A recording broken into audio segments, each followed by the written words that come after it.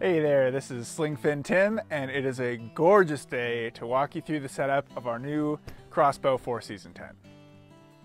Your crossbow comes with a stuff sack, tent body with a pre-attached WebTruss, fly sheet, 3 DAC 10.65mm PL poles, a pole sack, a pole repair splint, 14 DAC J stakes, 2 kickstand vent struts, an accessory sack, 12 DAC Twist Clips, 2 cross pole pockets, and 10 guy lines. We're going to go through 4 different techniques to set up your crossbow. The first is the standard technique. It's the easiest and it works in most conditions. The second technique is what you'll use when you're setting up the crossbow in high winds. It makes it easy to set up the tent without worrying about breaking a pole. The third technique is the fly first technique. This is what you'll use when you're setting up the tent in heavy precipitation and want to keep the inner tent dry. The fourth technique is using the included DAC Twist Clips instead of the WebTruss. You'll use this technique when you're setting up the tent in milder conditions and you don't need the full strength of the WebTruss, and your top priority is saving as much weight as possible. To begin, assemble the poles. Don't let the poles snap together during assembly because this can damage the ends of the tubing sections. Make sure all of the sections are fully inserted. Then, lay the tent body out on the ground. We recommend staking it now, but you can do that later if you prefer, as long as it's not windy.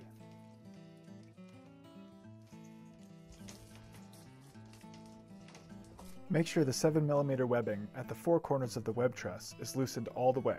Insert the long poles through the WebTruss and place the pole tips in the grommets closest to you.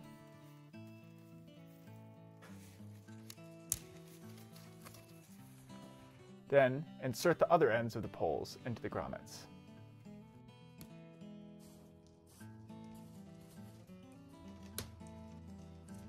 Feed the cross pole through the webbing loop at the top center of the tent and insert the tip of the cross pole into the webbing pocket opposite you. Bend the end of the cross pole closest to you down until it can be inserted into the webbing pocket nearest you. It may be tight, and that's okay. The tension in the WebTruss is part of the reason the crossbow is so strong. Once the poles are inserted, tension the 4 ends of the WebTruss. This step is necessary when setting up the tent in adverse conditions and highly recommended at other times in case of unexpected high winds. Next, find a point of reference on the fly sheet to help you orient it correctly. This can be matching up the drawstring vents on the fly sheet and the tent body, the orange reflective starter tab at the head of the tent, or the contrasting black corner stake loop and fly attachment webbing. Next, put the fly over the tent. Before attaching the corners, attach the fly sheet toggles and O-rings around the poles. There are 8 toggles along the long poles and 1 more toggle at each end of the cross pole. The easiest way to do this is starting at the top of the fly sheet and working your way down the poles. It can also be done from the vestibule after the fly sheet has been installed. The toggles and O-rings help stabilize the tent by directly attaching the fly sheet to the poles, and they're especially important when using the internal or external guy lines. Attach the fly sheet clips to the O-rings on the grommet tabs and tension the corners of the fly sheet.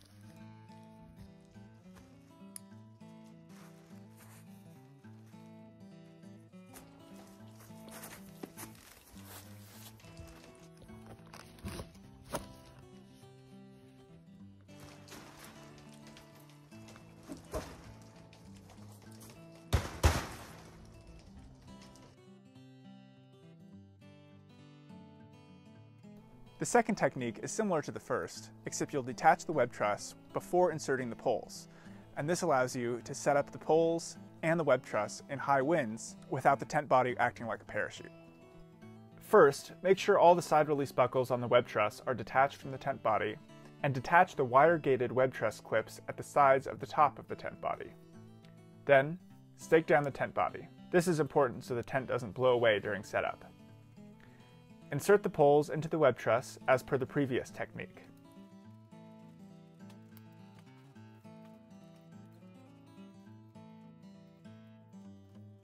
Then, tension the corners of the WebTruss.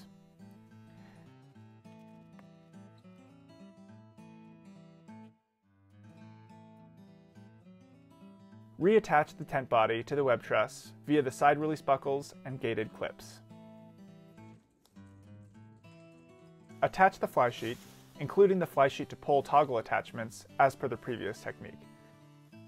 If it's windy enough to set up the tent web truss first, then it's windy enough to use the pole toggles.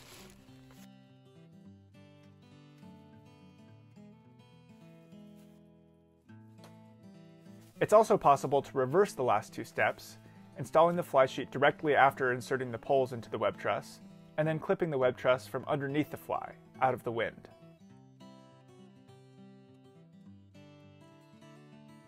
Now, attach the corners of the fly, make sure it's well tensioned, and stake out the vestibules. If it's windy enough to use this setup technique, you should also be using the guy lines. Stake out the guy lines and tension them. Now, you can engage the outrigger attachments by putting one tip of your trekking or ski pole in the ground, adjusting the length so the handle is the height of the end of the cross pole, and fastening the Velcro around the pole's handle. Your crossbow is now bomber and ready to take on the elements. If it's raining or snowing hard when you're setting up the crossbow, you can pre-attach the corners of the fly sheet, allowing you to fully set up the tent without getting the inner tent wet. To pitch the crossbow with the fly attached, lay out the tent with the fly sheet attached at all four corners. Insert the long poles into the web truss underneath the fly sheet. Insert the pole tips into the grommets. Now, install the cross pole from underneath the fly sheet. Attach the fly sheet toggles, guy out the tent, install the outriggers, and you're good to go.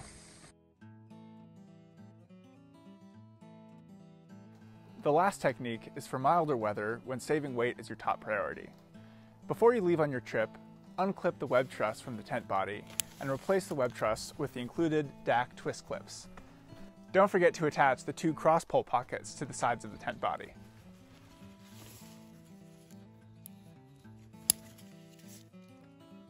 Lay the poles out across the top of the tent body. Insert one end of the poles into the grommets closest to you. Next, I like to attach the top 4 twist clips so the poles don't fall over when you grommet the other ends of the poles, though this is optional. Insert the other ends of the poles into the grommets.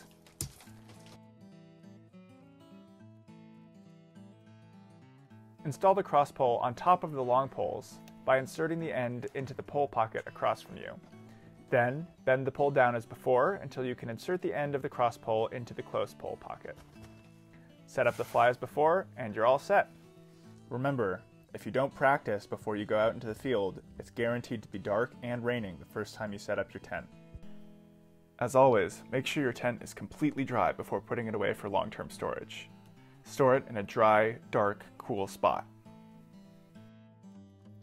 Thanks for watching, and if you have any more questions, feel free to get in touch with us at www.slingfin.com.